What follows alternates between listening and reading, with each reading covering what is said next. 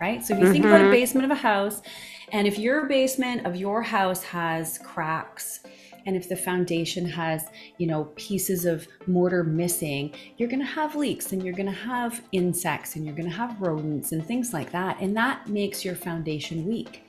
The minerals in the body kind of serve the same purpose. And when they become excessive or buried, or when they become deficient, that can cause our foundation to have leaks and holes that end up affecting our health if they're left long enough. Welcome to the Soaring Child Podcast, where parents of children with ADHD learn tips and tricks to help their child soar at home, at school, and in life. We feature interviews with experts, medical professionals, and parents just like you who are learning how to reduce ADHD symptoms using food and other natural strategies. Because children with ADHD deserve to soar just like every other child. I'm your host, Dana Kay. Hello, parents. This is Dana Kay here with another edition of the Soaring Child Podcast. Now, did you know that your hair is a window into your soul? No, well, not really into your soul, but it is a window into your body, into the inner workings of your biochemistry over the past 1 to 3 month period. And it provides insight into key minerals that are missing in our body or are overloaded in your body, and also toxic elements like mercury, arsenic, lead, and cadmium. It can help you find unique imbalances that can be the underlying root cause of many major health issues, including ADHD. And so if you are interested in what I've just had to say, this is a not to be missed episode. We are talking all about HTMA testing, which stands for hair tissue mineral analysis. My guest is a functional diagnostic nutrition practitioner, a board-certified holistic health practitioner, an HTMA practitioner and educator, a multi-time kettlebell sport world champion. Wow, amazing. I want to hear more about that. And a health, wellness, and fitness advocate. She discovered HTMA testing and chose to specialize in mineral balance after this specific diagnostic test identified the true root cause of her chronic fatigue and estrogen dominance. Lisa works exclusively with HTMA and has helped thousands dig to the root cause of health issues by focusing on mineral balance and a holistic approach. She is the founder of Vicon Customs, which is a natural supplement line used by health professionals, including myself, around the globe, which she created specifically to streamline supplementation for effective mineral balance. Vicon Customs provides formulas of all ages, including pregnancy and breastfeeding, as well as, listen to this one, custom supplements for animals, all based on HTMA testing. Now it's time to welcome Lisa to the Soaring Child. Hi, Lisa. How are you? Thanks so much for joining me. Oh my goodness, Dana. Thanks for having me. And every time I hear an introduction, I always think, who is that person? It's not me. That's not me. Right? I know the feeling exactly. When I go onto other people's podcasts and they introduce me, I'm like, no, that's not who I am. But this is exactly who you are, Lisa. So welcome. I know. Well, yeah, thank you for having me. It's just such important information. And I'm so happy to be here to share anything that I can, for sure. Oh. Fantastic. Look, I work closely with Lisa. We do a lot of testing inside our business, and Lisa's Vicon Customs creates custom supplements for my clients as well. And I thought, who better to talk about this? So why don't we dive in? Why don't we just start right at the beginning? What is HTMA? Oh my goodness. Yeah. So hair tissue mineral analysis, been around for decades. And it really came to light back in the 70s. And so that's when a lot of the real work was being done and bringing to the surface what the ratios of certain elements tested can tell us about what's happening at a deep level in the body, at a cellular level. And that's why when you joked and said a window into the soul, I'm like, it's close. Because it tells us more than the blood labs can. It's great to correlate with blood labs, but it just gives us a little bit of a deeper picture, and it brings to light things sometimes months or even years before they'll show up in blood. And so that's a really important factor. And some of those discoveries back in the 70s, of course, were made by our pioneers, Dr. Eck and Watts, and even Dr. Malter can be in that mix too. And really what it is, it's a tissue biopsy of hair. And what they discovered at that period of time, outside of those interrelationships of the minerals themselves and the ratios, is they discovered that the patterns of the way that minerals and elements were deposited in the hair were actually dynamic, but also not unintentional. Right? So the patterns really mean something to all of us who now analyze hair with HTMA results, and can give us a lot of information about the foundation of the body. And that's what minerals really are. That's what I think about. So when I talk about mineral balance, it's about building and supporting the foundation. And I always say of the house, right? So if you think about a basement of a house, and if your basement of your house has cracks, and if the foundation has, pieces of mortar missing, you're going to have leaks, and you're going to have insects, and you're going to have rodents and things like that. And that makes your foundation weak. The minerals in the body kind of serve the same purpose. And when they become excessive or buried, or when they become deficient, that can cause our foundation to have leaks and holes that end up affecting our health if they're left long enough. And so that's what it's really all about. It's building a healthy, strong foundation of balance so that everything else can cascade into balance as well. Well, that is a very, very good explanation. And, I use that foundation analogy a lot when it comes to diet. And so obviously you're getting a lot of your minerals and vitamins through diet. And so it makes sense that that's also part of that foundation. Now, let's talk about a couple of things that we're looking at. What minerals are we looking at when we're talking about this test? Yeah. So, in trace elements testing, that's the one that a lot of us use. There's 37 different elements tested. And so really, when we're talking about the ratios, those significant ratios that were discovered back in the 70s, when those breakthroughs were coming through, when hair tissue analysis really kind of hit the integrative, almost integrative therapy world, the big four minerals, we call them, are calcium, magnesium, sodium, and potassium. And so those account for about 75% of the numbers that make up those significant ratios that identify different functions in the body, and what those functions at a cellular level, how they're operating. And so really, the changes in those four minerals as well is important, because they affect all the other trace minerals and ultra trace minerals as well. And so there's always just a little bit of a balancing act, and that's why it's called mineral balance. And when we have, one of the first things to upset that balance is, guess what? Stress. Right? We know how detrimental stress can be on adults, children, animals, right? And as soon as there's stress, and some people misinterpret, so when I say stress, they think, okay, work, finances, obligations. That's not always the case though. We forget that sometimes there's internal stressors that our body is dealing with that we may not even realize, that are causing inflammation and other issues within the body. And those stressors, that stress, can be identified on HTMA, which is pretty amazing.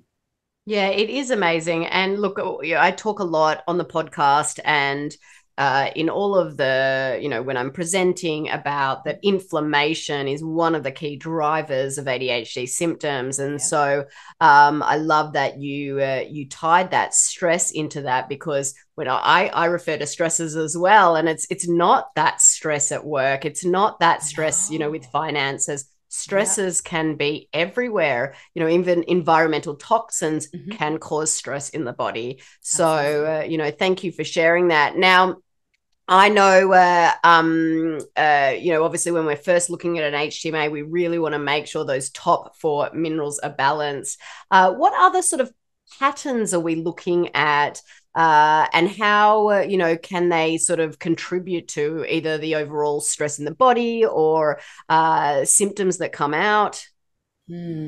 Well, so think about the mechanism of recycling, because The first mineral that supports us when we're stressed is sodium. Right. And so many times you see that acute alarm stage of stress. And so let's dial back just a little bit. So there was a doctor, Dr. Hans Selye, years ago, and he identified basically a stress theory, which was the general adaptation syndrome. And what it addressed was and showed us was that we go through an alarm stage of stress. So think about a simple example of, you're being chased by an animal, a bear. Okay. You want to be able to fuel the body to run from that bear, but then you also want the body to come back down into homeostasis when you've either gotten away or the bear has stopped chasing you, whatever happens. So you're in that fight or flight response when you're running away. Yes. You're running, you're in sympathetic dominance, fight or flight. And that's when everything else in the body kind of shuts down so that you can use all the energy to run, right? And then once that stress is gone, again, the body comes back down into that more resistance or resilient stage of stress so that everything's calm and we can take on more and we kind of relax back down almost into a little bit of rest and digest, right? Because we've had a stressful event and now we need to recoup from that. And so the problem is nowadays is we're getting more chronic stress. And again, a lot of internal stress that we may not even realize is there. And that keeps our sodium and potassium, the ratio of those two, elevated. And so as soon as that ratio is elevated, then we have other symptoms. We've already addressed one, inflammation, aggressiveness, irritability, right? All these things come with a sodium that is more than 2.4 times the level of potassium in the body.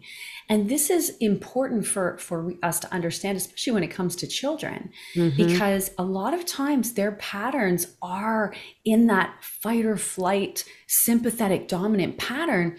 And they're missing some of the minerals that kind of calm that pattern down. And they find it hard to control. And this comes back to what you had said with regards to fight or flight. So fight or flight, sympathetic dominance. When we're in that sympathetic state, it's very volatile. Sodium elevation, sodium is very volatile. So then the mood of that individual can be very volatile. And that's why it can go up and down very rapidly, and they can have problems controlling how they react to things and how stressed they also get to things, because they're kind of stuck in that alarm stage of stress and they just can't quite seem to calm that down so that the body comes back down into homeostasis, which is balance. And I think that was a really great example that you shared, because a lot of our kids with ADHD do have those issues with mood. And so is it related to ADHD, or is it a sodium issue?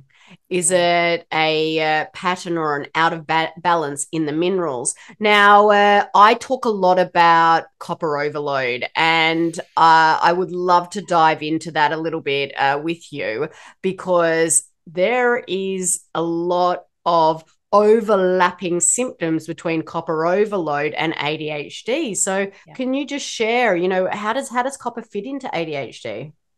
Yeah, so let's start with the pattern that where every small human, every baby is born with a particular pattern.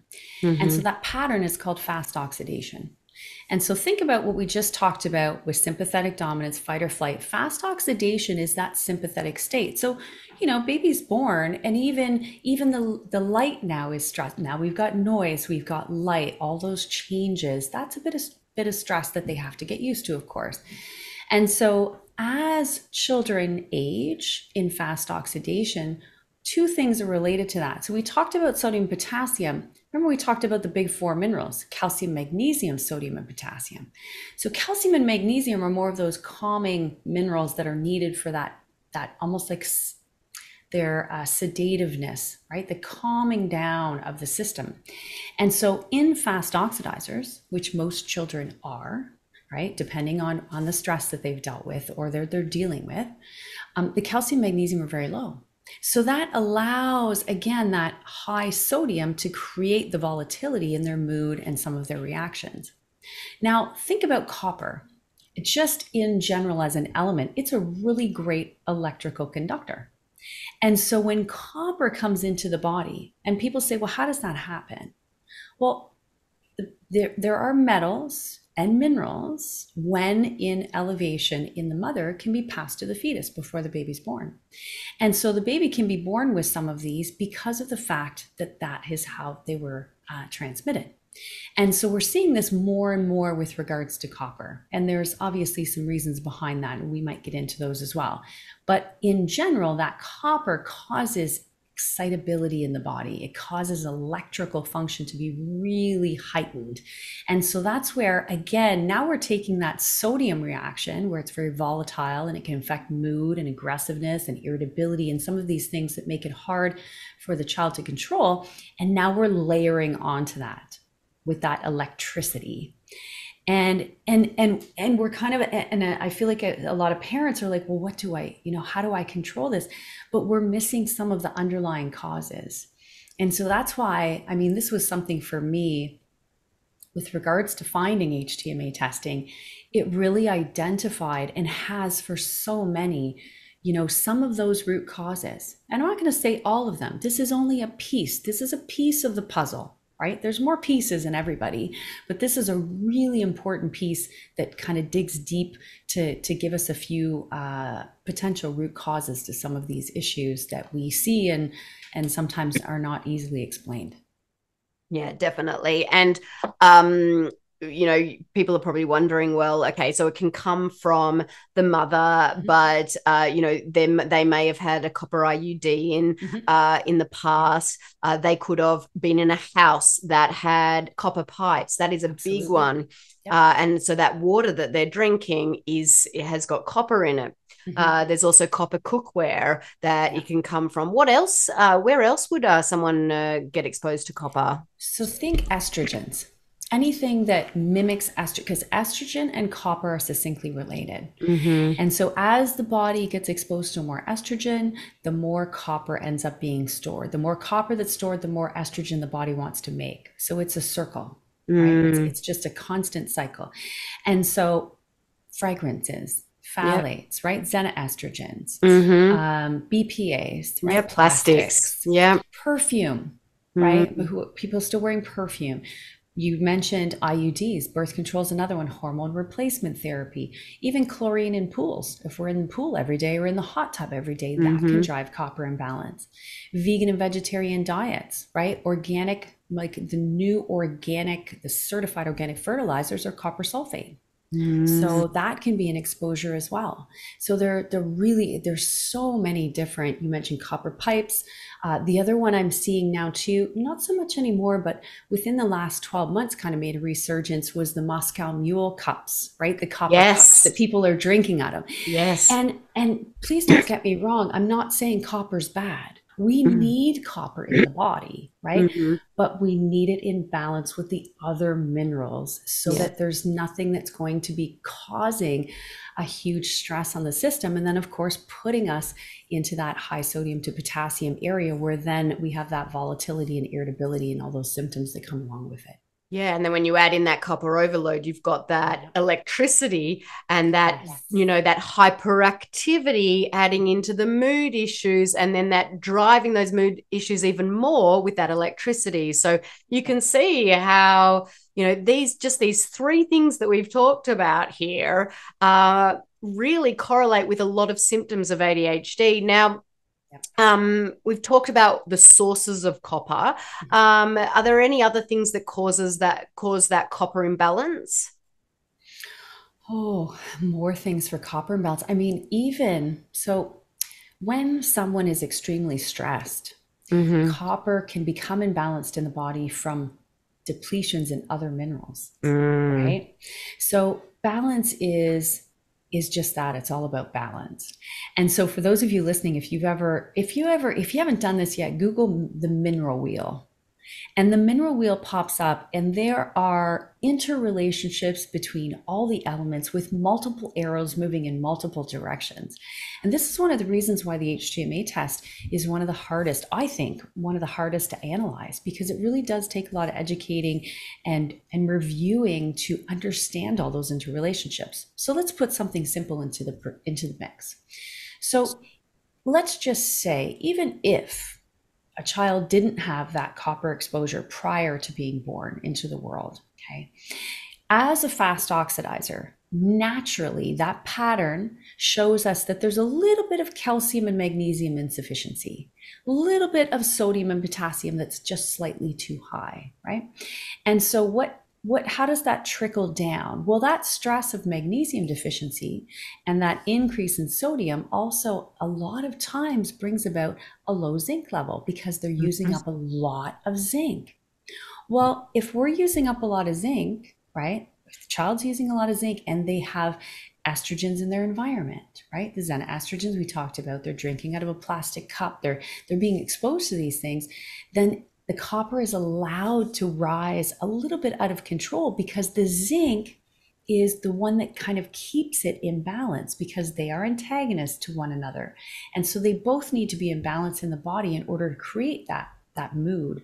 And so when we have a zinc deficiency, which in a lot of cases, that's what some of our children are dealing with, then copper can be allowed to build in the system. And then, of course, the more that happens, the more symptoms end up coming up from that.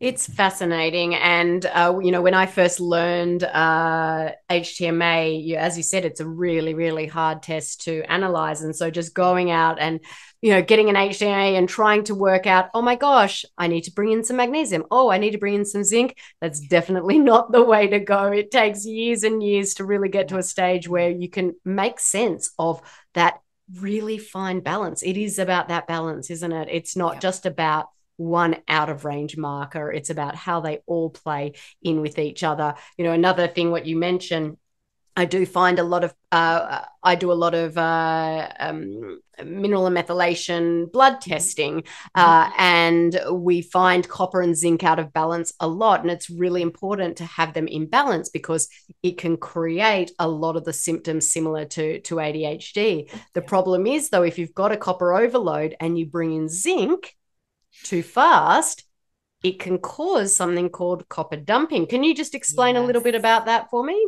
Absolutely. So what the body does naturally when we have kind of an overload of copper happening, it's going to be circulating. And that's one of the things, if you see something elevated in hair, it's being picked up by the fluids that the hair is exposed to because it's circulating in the body. And so what happens though with things like copper and even calcium, if it comes in excess, causes a lot of oxidative stress in the body. So again, that's another one of those internal stressors when they build to that level. And so what the body wants to do is it wants to shuttle it somewhere safe to kind of turn that stress off. And so that ends up in the soft tissue. And the soft tissue, including organs, copper loves to deposit in the liver and congest the liver. It also can deposit in the brain. And that's why copper as well is responsible and sometimes can be the root cause of a lot of mental health issues because of where it deposits in the body. And so the more copper that's circulating, the more places it's going to end up deposited because, once one area is full, it's going to move on to the next one. Right? And so the longer that's circulating, the more copper we can have buried. And then when it's buried, it doesn't always show up on the test because it's not in circulation anymore. Now, when it's buried though, if we bring in something like zinc or even other minerals that affect copper like chromium or molybdenum or manganese, these at especially doses that are too high can push that copper back out into the system, right, into circulation. And the circulation is what causes the symptoms because now it's circulating and now everything that was kind of flaring when the copper was coming in is going to start flaring as it goes into circulation. The only thing that calms it down is either leaving the body, which in most cases that mechanism maybe isn't ready to do that, but is to be deposited in the soft tissue. That's what takes the symptoms away. So you have to be very careful with regards to how that is handled to make sure that what you need to transport copper to be able to have it slowly mobilized to minimize symptoms and what you're using for those things is very strategic. Yeah, definitely. Now, I get a lot of families that come to me and want to do heavy metal testing because, there's obviously we're exposed to heavy metals so much these days, and it's hard to avoid them. And it's in small amounts, it's okay. But when you have a body that is in a chronic state of health or in a chronic state of inflammation, those heavy metals can add to all of that stress. So can you talk to me a little bit about how heavy metals play into the HTMA test? Yeah, so I mean, the HTMA really is a good way to identify heavy metals. Now, if you have a child, for example, or anyone who is in an extremely depleted state, so we've been talking a lot about fast oxidation. Sometimes it's the other way. Sometimes that stress has now moved us over into that rest and digest, right? And everything's kind of slowing down. And when that happens, toxic metals may not show up in the hair because again, they're buried and they're not circulating, so we don't see them until the functionality of the body is supported so that there's energy to be able to start opening some of those doors. I would say when things get buried, it's kind of like when you have company coming over and you've got a little bit of a mess going on. So you throw it in a closet, you shut the door, right? You're okay for now. And I always say when things are circulating in the body and it's causing oxidative stress, the body's going to shunt them into the soft tissue and kind of close the door on them for later, right? Until it has the energy to deal with it and open that door and get rid of them. And so same thing goes with heavy metals. Now, when you're fast oxidation, right, and when we're in sympathetic dominance, if there isn't a lot of other internal stress going on, then they may be mobilizing some heavy metals as well. And then they show up on the test. And so the question of it is the person a poor eliminator, which would be that like that rest and digest slow oxidation, that they wouldn't have the energy to be able to open those doors. Fast oxidizers would, so they would be good eliminators, right? So it depends on what type of eliminator that particular individual is and where they're at now. Because remember, HTMA patterns are dynamic, they can change, right? As we start to balance things, those patterns can change. One of the key factors though, that I find so important when it comes to heavy metals is that so many people, that's their sole focus. And they want to check the heavy metals, they want to chelate them, and they want to take them out of the system. But they're missing a very important part.